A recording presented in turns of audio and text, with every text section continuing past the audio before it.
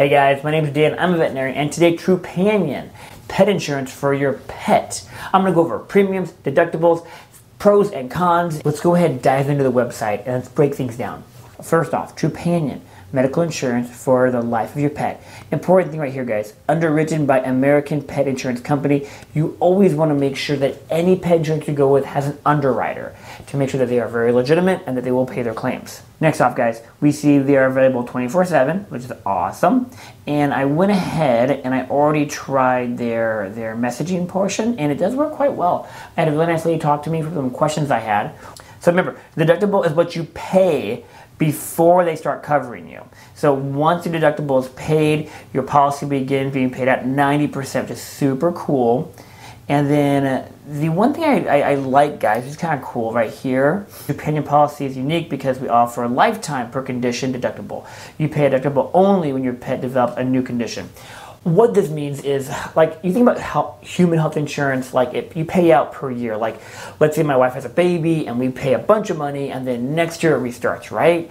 I know, our first child was born in December. That was amazing. We paid for everything the whole year. It didn't reset on us. How this works with Trupanion is, if your doggy, let's say they get diabetes, you pay your deductible, which is the money you pay out, and then click, it clicks over, and then they pay for 90% of problems from diabetes lifelong. Super darn cool, because like a chronic ailment, a chronic problem, it could be lifelong, chronic, right? So they're going to pay for it, which is super cool. However, what this also means is, the negative side is, every time you have a new problem, you're paying that deductible over and over. So Fluffy gets gastroenteritis, boom, deductible. Now they're covering in the future. Fluffy gets pancreatitis, boom, you're paying it. ACL, boom, you're paying it. You're paying it to start off every single time, but then it clicks over and it's covered for a lifetime. Now, I wasn't sure about this because I was like, man, like, what if my doggy tears his ACL? Now they're going to pay for that, right? Yeah, they're going to pay for it. They're going to cover it lifelong. But what if he tears the right and then he tears the left? Because we all know that dogs that tear one ACL are likely to tear the other one. So I went ahead and talked to Kat on their messaging option. And Kat got a hold of me in probably about a minute or two after I messaged her. And she was really nice. And she told me there's a handful of conditions that if one side goes and the other side's going to go, they'll actually pay for it. It's under the same problem, which is amazing. So this really elevated them high on my list as being a good option. So for example, let's say your doggy tears their ACL and they need a TPO. In most states, guys, it's like $4,000 or $5,000 to fix that. And now you're like, oh my gosh, the other side's going to blow. I have to pay that deductible now.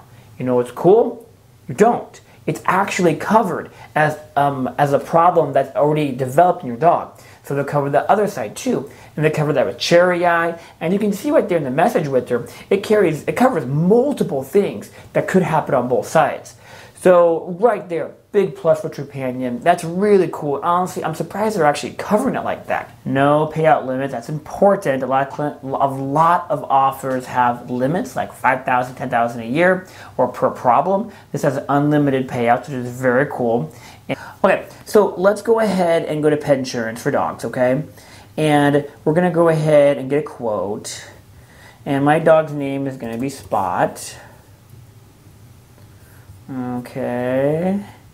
And it's going to be a male. And it's going to be a dog. And, oh, what kind of dog should we have, guys? Let's do, American Mastiff. That sounds great. Pet's age, we're going to say we're young, about a year. We have been spayed already, let's say. And is your pet an assistant for any therapy pet? No. And let's get a quote. As you guys can see, this is like really, really easy to get a quote, really fast. And all I did is put a couple things in there. Boom! Quote. Okay, so a couple things to note, guys. For any reason you want to cancel your coverage, just let us know. Full refund, very cool. Okay, guys, so your premiums are going to be your monthly stuff, what you pay every month to carry the plan. And as you can see, as your premium goes up, you have a small deductible. As it goes down, you have a higher deductible. Literally, you're going to Vegas and you're gambling. You're saying my dog is going to get sick or it's not going to get sick. If you're like, man, my dog's going to get sick, you should be like, oh, okay, I'm going to pay my premium regularly and I'm going to pay a small deductible because I believe it's going to get sick. If you're like, my dog's not going to get sick, you're going to pick the lower one, right? Because if we don't get sick, you're paying very little. But if we do get sick, Your deductible is what you're going to pay at that time of ailment. Most people tend to pick most common is this right here. Now, one thing I want to show you guys is, as you guys can see, I picked a really big doggy, right? And as you can see, my monthly premium is beefy. $214, $371. These are big premiums. But the thing is, guys, let's say my doggy tears its ACL, I have to pay $5,000. That's what's happening here. They're trying to acknowledge the fact that I picked a Mastiff, and if he blows his ACL out, they're going to have to pay big bucks. So, let's go and back up really quickly. Now, let's say I love my Boston Terriers. Let's say I had a Boston Terrier. Check this out. Okay, you guys ready for this? It should be way less. Look at that. It all depends, guys, on your doggy, your dog breed. Different dog breeds have different problems. Some dogs are more problematic. Other dogs have less problems. It's going to be costing less. So the insurance companies kind of hedging your bets for how serious the problem's going to be and how much they could pay out. So you can see here, oh, look at this. My Boston Terrier. My Boston Terrier is only $70 a month compared to my other one, which was, what was it, 200 something, 300 something, and the high end I'm at 117. So, you know, it's one of those things where, guys, if this was my doggy, let's say, and let's say my Boston Terrier got a cherry eye, and I'm like, okay, I had pet insurance ahead of time. You must have the insurance before the problem develops. Always, guys, you can't get it later. They state that here too. If you must have the insurance for a certain amount of time before they get sick or have an injury or whatever, and it's stipulated in your plan. But for example, guys, in this case, let's say I pick this one right here. I'm going to pay $70 a month as my premium, and then if we get sick, I pay $200 or have a problem. So when the doggy rolls in and a cherry eye, remember, these very rarely cover office visits. Office visits are covered by you guys, the pet owners. Office visits can be very expensive, $100 down to like $30. Depends on where you live and where you're going. But office visits are very, very rarely covered by pet insurance. So they're going to cover the medical problems, the surgery, the hospitalization, all that fun stuff. So in this case, my doggy needs surgery, has cherry eye. I believe I want to do surgery on it. So they're going to cover $200, and then it clicks over to being covered by 90% by Trupanion. Very cool. Now, they do have this Vet Direct Pay to pay right away. Most of the time, people are paying for it up front, submitting the claim, and then getting paid back later. So what's going to happen, I pay $200, and then they click over, pay 90% of the rest of the bill, and I just did really good on saving money. Now, let's see the other cherry eye goes. Here's the cool part. I'm not paying a deductible. Because as you can see in this conversation with Kat, this is one of those conditions where I've already diagnosed it, we've already started treating it, and now Trupanion's like, we gotcha, we're going to cover 90% of it. Very cool. Even if it's like 3 years later and other insurance policies are clicking over and restarting you, Trupanion's like, we know you have this problem, we are covering you, we've already covered you, we're covering you lifelong, we got your back. Very, very cool. There it is, exam fees. Exam fees are hardly ever covered. Do not be surprised by that, guys.